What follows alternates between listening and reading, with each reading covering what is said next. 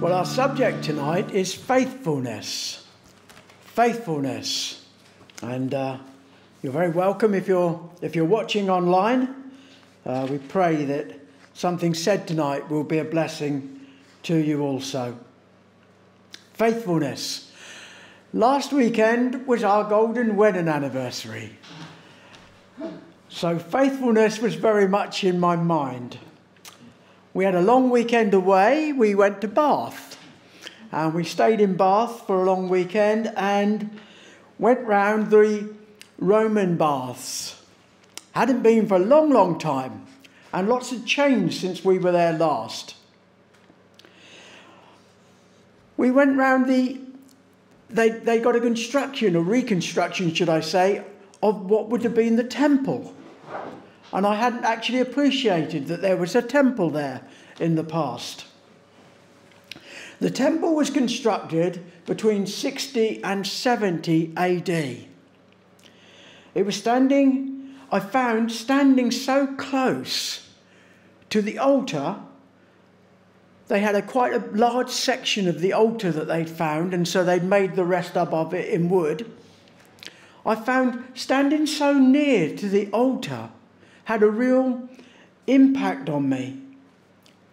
That altar had been used for a period of about 300 years.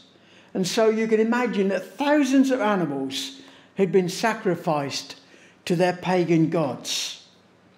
And it reminded me of some verses. Tonight I'm not having one Bible reading. I'm having about 20, I think. So you'll just have to bear with me, and we'll go through the readings together. Hebrews chapter 10 was something that came to my mind. Hebrews 9 and then chapter 10. Chapter 9 verse 27 and 28. It says this: just as man is destined to die once and after that to face judgment, so Christ was sacrificed once to take away the sins of many people. And he will appear a second time, not to bear sin, but to bring salvation to those who are waiting for him. And chapter 10 verse 4, because it is impossible for the blood of bulls and goats to take away sin. My mind also went to 1 Peter and chapter 3 verse 18. For Christ died for sins once for all, the righteous for the unrighteous, to bring you to God. He was put to death in the body, but made alive by the Spirit. How amazing. All through the years, those people had been sacrificing animals and had missed out that Christ was the sacrifice. But John the Baptist hadn't missed out. You will remember that in John 1:29 it says, the next day John saw Jesus coming towards him and said, look, the Lamb of God who takes away the sin of the world. John the Baptist immediately knew that here was the one who was going to become the sacrifice for the sin of mankind. Many won't accept, sadly, that Jesus is the Messiah. Even the Jews have been misled. We went on from there the next day to Wells, and we spent a nice time in Wells Cathedral. We had a guided tour, in fact. And I was struck by this because there was a highly decorated tomb. And the tour guide explained why it was highly decorated. But something also that he said I'd not heard before. He said they paid a lot of money because they felt that having it highly decorated would take them further into the kingdom of God. But they also left a lot of money And they paid people to pray for them, that they might come through purgatory and be released from their sins. Well, we know that there's another way. We know that their souls will only be saved through faith in the Lord Jesus Christ. The third day we went to Cheddar Gorge. It's great, you didn't come here to hear my holiday, did you? But this is relevant. The third day we went to Cheddar Gorge. And as you will know, there's an inscription on the rock face. Inscription of Augustus Montagu Toplady. I like saying that. He was the writer of Rock of Ages, as you know. The inscription is headed Rock of Ages. So it says, this rock derives its name from the well-known hymn written about 1762 by the Reverend A.M. Toplady, who was inspired while sheltering in this cliff during a storm. Do you know, we're not sure whether that actually is true or not. That can't be proven or disproven. But what we do know is we have his hymn, Rock of Ages, cleft for me. And I want to read the third verse because it struck me, the comparison with the sacrifices on the altar to other gods, the being paid to pray for someone who had already deceased. But now we read about a person who had a living relationship with the Lord Jesus Christ. Nothing in my hand I bring, simply to thy cross I cling. Naked came to thee for dress, helpless, look to thee for grace. Foul, I to the fountain fly. Wash me, Saviour, or I die.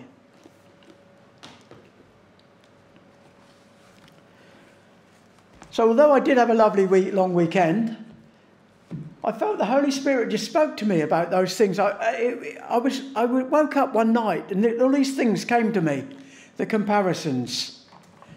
But what I'd really prepared to speak about tonight was faithfulness. Faithfulness. Faithfulness is such an important quality for us to develop as believers, isn't it? All relationships are built on trust.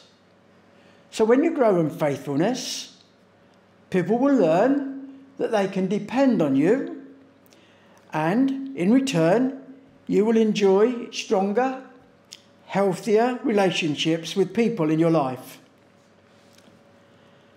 Another reason why faithfulness is so important is because God rewards faithfulness. God is looking for people who will be faithful to him and his kingdom, and so that we may bring great glory and honour to him. There are so many areas where we need to be faithful in life, aren't there? We need to be faithful at home, faithful at work, faithful in marriage, faithful to our commitments, faithful to our word, faithful with our money, faithful to the family and friends, faithful to the church, and of course, most importantly, faithful to our Saviour, the Lord Jesus Christ. Faithfulness is so important, isn't it? It shows up our character, and we need the Holy Spirit to help us. I will grow in faithfulness as I allow the Holy Spirit to strengthen my character, so that I will become a stronger, more trustworthy and dependable person in all areas of my life. We have a faithful God, don't we? The Bible tells us that God is faithful in all his ways. Psalm 25 verse 10 says, all the ways of the Lord are loving and faithful, for those who keep the demands of his covenant. And Psalm 100 verse 5 says, "For the Lord is good, and his love endures forever. His faithfulness continues through all generations." Our God is a faithful God who is absolutely trustworthy and dependable. He is faithful to his creation. He is faithful to his people. He was faithful in sending Jesus. He is faithful to judge sin. He is faithful to save sinners who put their faith and trust in him. So how wonderful it is to know that God is faithful and that we can always depend on him. Not only is God faithful in all his ways, but in his word too. God's word is trustworthy and true. We read in Numbers 23:19, "God is not man that he should lie, nor a son of man that he should change his mind. Does he speak and then not act? Does he promise and then not fulfill?" God is faithful in all his ways, and therefore God is faithful in all his words. The two go together, don't they? We sometimes use a saying, "You're only as good as your word." When a person is faithful, you can trust their word as well. God has given us his word, the Bible, and his word, as revealed in the Scriptures, is absolutely trustworthy and true. Psalm 19 verse 7 says, "The law of the Lord is perfect, reviving the soul. The statutes of the Lord are trustworthy, making wise the simple." There's a saying, you may have heard it, "God said it, I believe it, that settles it." Well, it's a good saying, but actually the middle bit is irrelevant. Because it really doesn't matter whether we believe it or not. If God said it, then that settles it. God's word is trustworthy and true. When thinking about God and faithfulness, we of course must look at Jesus and his life. And when we do, we'll see that Jesus, the Son of God, obviously displayed the fruit of faithfulness in his life. At the end of his life on earth, Jesus was able to say to the Father in John 17 verses 4 and 5, "I have brought you glory on earth by completing the work you gave me to do. And now, Father, glorify me in your presence with the glory I had with you before the world began."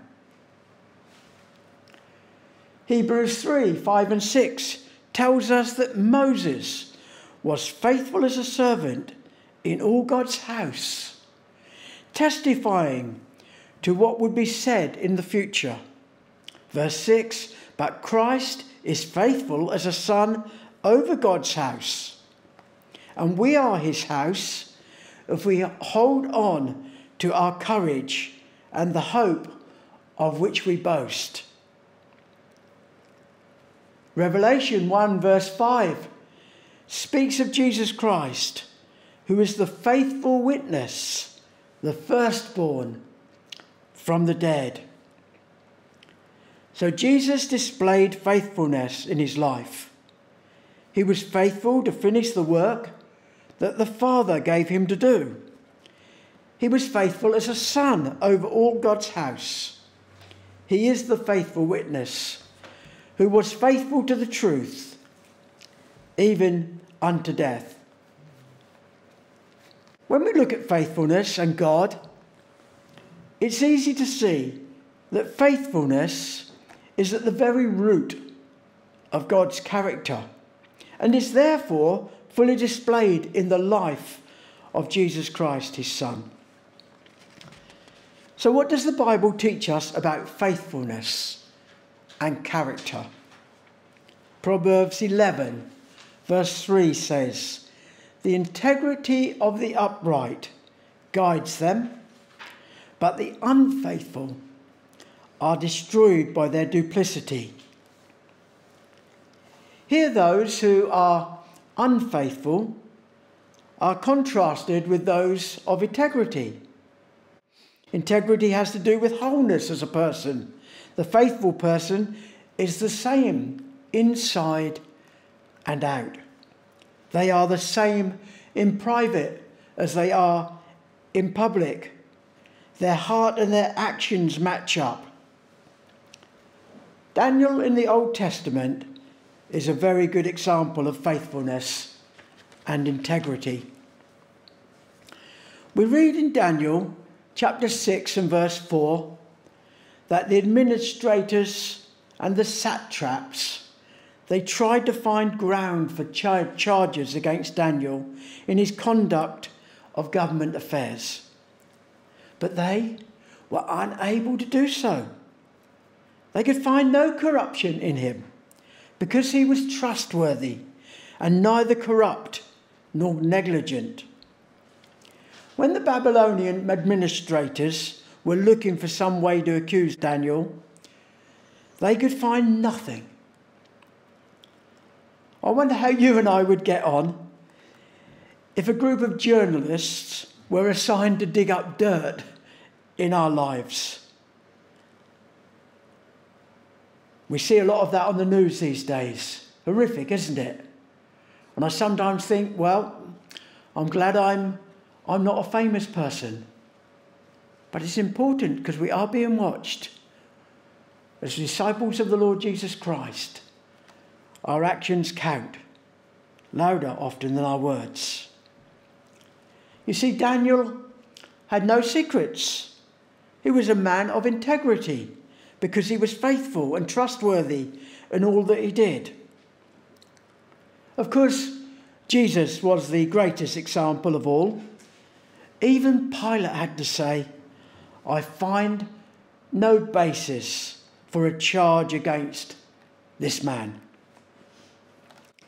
So to be a faithful person, we must get our priorities right. Jesus said in Matthew 6:33, "But seek first his kingdom and his righteousness, and all these things will be given to you as well." Ephesians 5:15-17 says, "Be very careful then how you live, not as unwise, but as wise, making the most of every opportunity, because the days are evil." Verse 17, "Therefore, do not be foolish, but understand what the Lord's will is." You see, the faithful person seeks God's kingdom first and endeavours to live their life wisely, making the most of every opportunity. Faithfulness is also about seeing the job through. In Colossians 4:17, Paul told one of his fellow workers, "See to it that you complete the work you have received in the Lord." And in 2 Timothy 4, verse 7, the Apostle Paul was able to say of himself, "I have fought the good fight. I have finished the race. I have kept the faith." So we see that the faithful person works hard and finishes the work God has given them to do, even as Jesus completed the work that the Father gave him to do. Will we, at the end of our lives, be able to say, "I have fought the good fight. I have finished the race. I have kept the faith"? I trust so.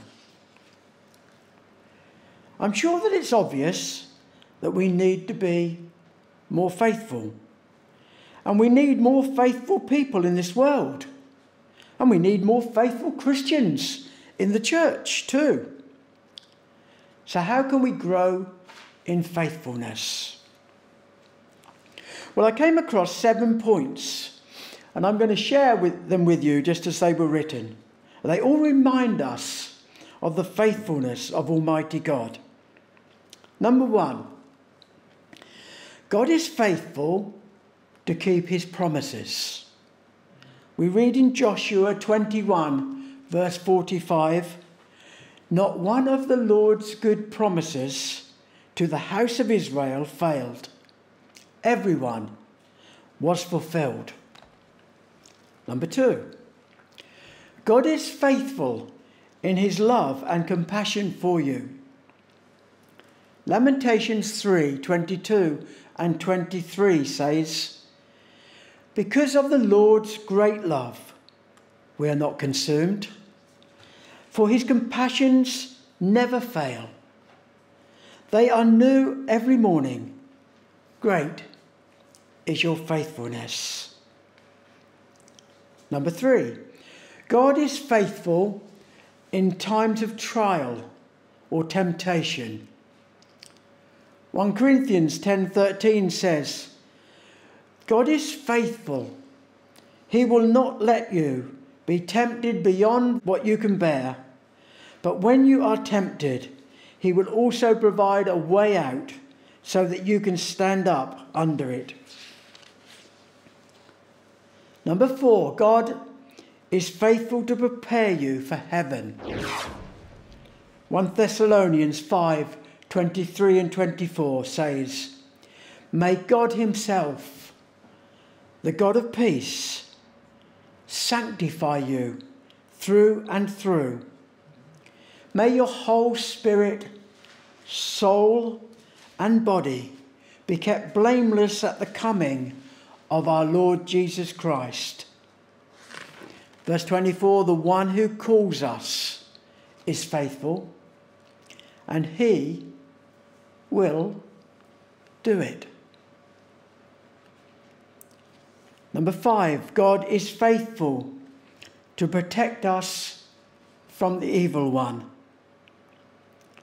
2 Thessalonians 3 verse 3 says, "But the Lord is faithful, and he will strengthen and protect you from the evil one."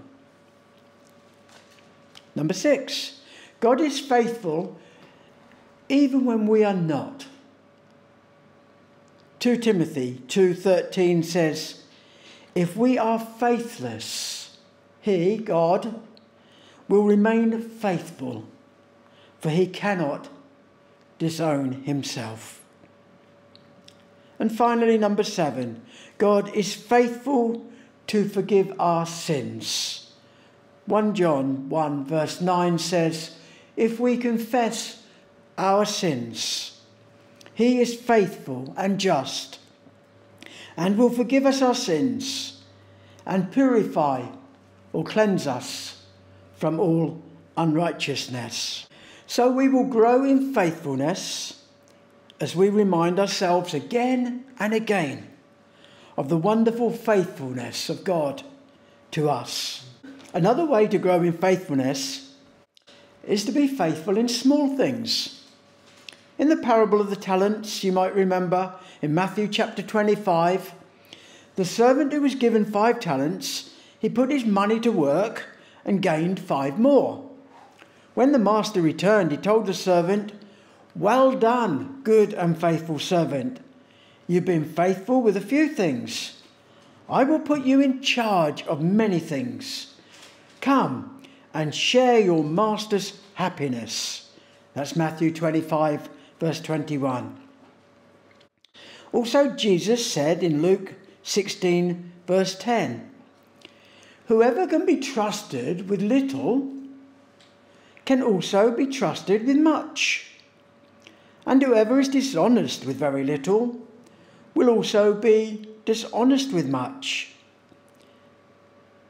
So if we want to grow in faithfulness, we must be faithful in the small things, and God will trust us with more. But faithfulness is not always easy, is it? Because sometimes it might really hurt. Psalm 15 says that God honours those who fear the Lord, who keeps his oath even when it hurts. I'm going to read the whole of Psalm 15. Lord, who may dwell in your sanctuary? Who may live on your holy hill?